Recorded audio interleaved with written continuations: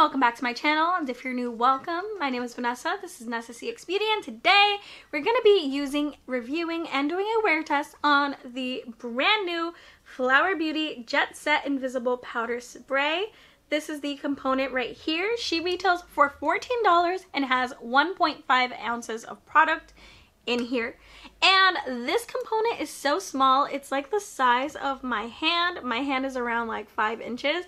So I think that's for convenience because I feel like you can pop this into your purse and use this in lieu of, instead of blotting sheets. So I think this is a cool concept. Powder in a spray. Pretty dope. But to talk a little bit about the product, it is infused with oil absorbing rice starch, chamomile flower extract, and coconut fruit water to refresh your face, and it's cruelty-free, vegan, and gluten-free. Now, coconut fruit water, coconut anything, and my face don't usually get along, so I will not know if this breaks me out until the next day. I pray that this does not break me out because I've been having very good skin days recently. I do not need a breakout, but I really want to try this product because it seems so innovative and we need a little fun in the beauty realm. So Flower Beauty, I think, is giving us that. So if you're interested in seeing how this spray works, just continue watching. So first off, I went in with my Purely's Priming Moisturizer, and then I went in with my Haley's Beauty Reset Liquid Foundation in the shade 425. I generally know how this foundation wears on me, so I think it's perfect for testing out new products. And then I'm going to head in with my Lancome Tint Idole All Over Concealer. And if you do want to see a review on this concealer, I will have it carded up on the top right because I did do a wear test on this concealer as well. And you know your girl has to set her eyes, so I went in with my Haley's Retouch Powder. And then I did set the left side of my face with my NYX Can't Stop Won't Stop Mattifying Powder. I did this so I can compare how the powder spray compares to my favorite powder. So we'll see if it performs better or not. For the other side of my face, the right side, I'm going to cover half of my face with my Michaela palette because it's a big palette.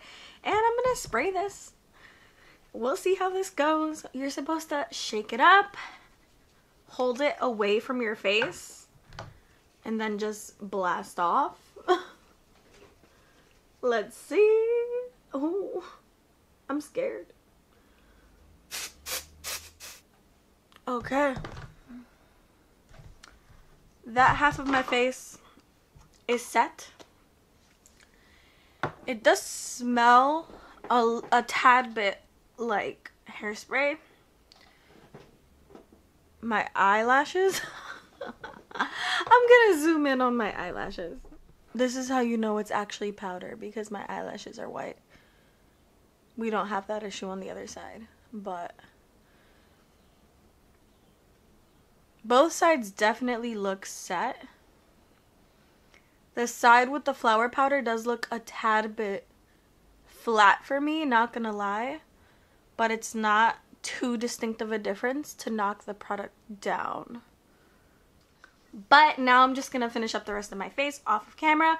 And then on this side, I'm going to set with a setting spray. And then on my right side, I think we're going to leave it at that because I do feel super set. I kind of wish I did this after I finished my makeup application because I honestly feel set on this side. But yeah, I'll be right back. Okay, y'all, we are back and the face is complete. I have made the active decision to set both sides of my face because the more and more I have this makeup on, the more kind of dry I feel on my right side. I do feel like this is supposed to substitute for powder. It's supposed to substitute for setting spray as well. However, I don't think there's any liquid in there, and I do feel like everything needs to mesh together better on my right side. So the setting spray I have been using recently, since my CoverGirl one, you know, I finished up, I've been using the Flower Beauty Seal the Deal. So let's see if it works together with its own products. We're gonna spray the entire face.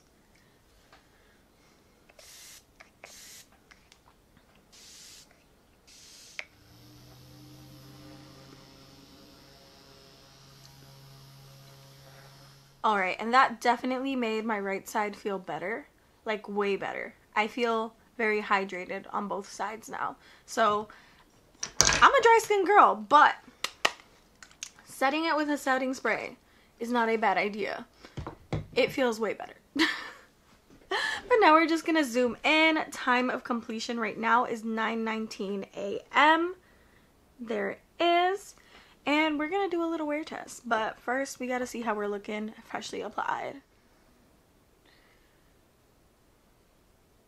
I really like how the face is looking. Both sides look pretty similar now that we have the setting spray on.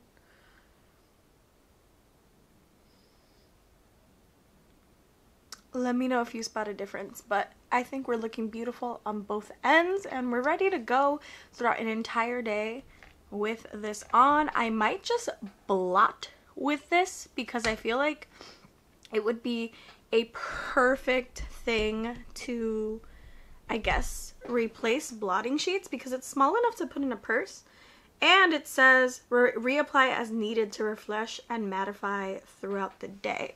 So in one of my check-ins, I'm gonna try to use this if I'm too oily, and we'll see how that goes. But if y'all want to see the test of time, just continue watching. Hello, it is currently 2:30 and we have had this on for around 5 hours. This is how we're looking. Oils are not really seeping through yet, so I don't feel the need to reapply the spray. Again, this is the side with the flower spray.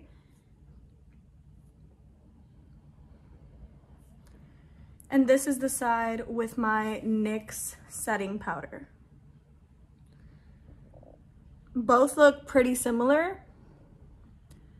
The only difference that I can see is that my right smile line is a little bit more pronounced than my left one.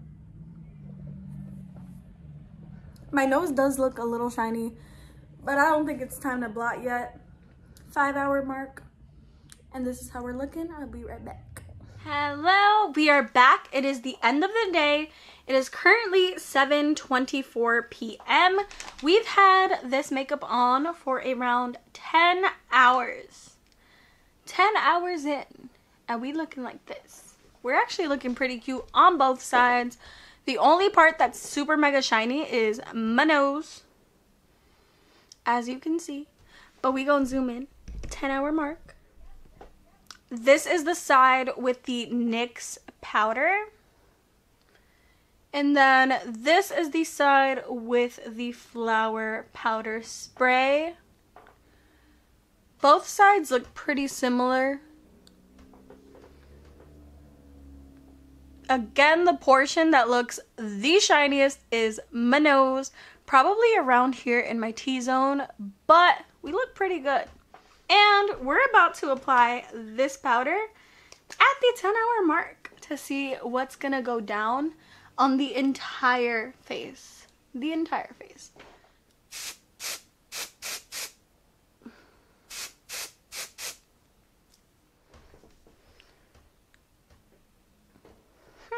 Let me see if I can put some more on my nose.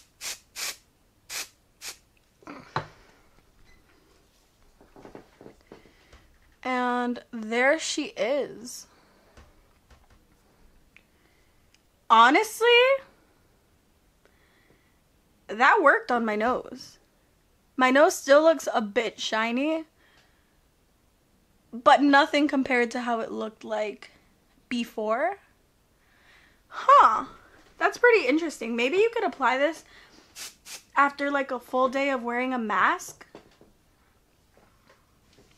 and it'll just like re-mattify you and fill in those places where foundation was removed, because I think my nose looks exponentially better after using the spray. I don't think it really dried me out. I think it definitely did help with the shininess. Huh. I don't know. I really don't know how I feel about this product.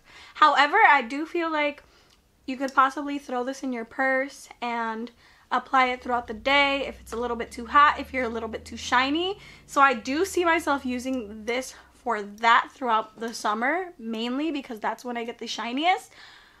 But it's not a bad product.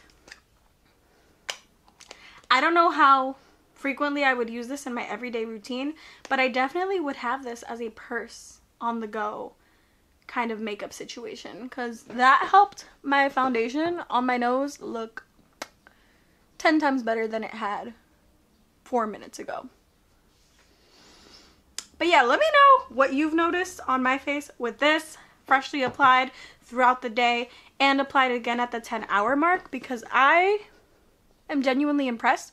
It doesn't feel too drying. I am a dry skin girl, so that is pretty awesome for this powder spray to not feel too dry.